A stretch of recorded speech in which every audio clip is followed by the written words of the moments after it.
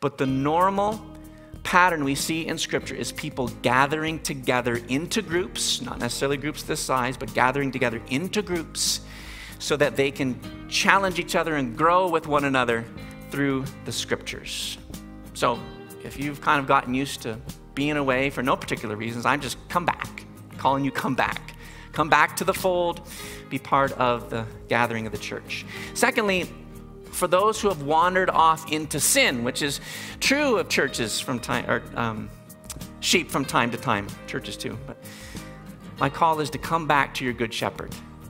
1 Peter 2:25, for you were continually straying like sheep. But now you have returned to the shepherd and the guardian of your souls. So I pray that you will have a but now moment. You were straying, but now you've returned to your good shepherd. And remember, the shepherd's good. He's not going to beat you with a club. He's going to welcome you back and say, I know. Let's go this way now. So come back to the good shepherd.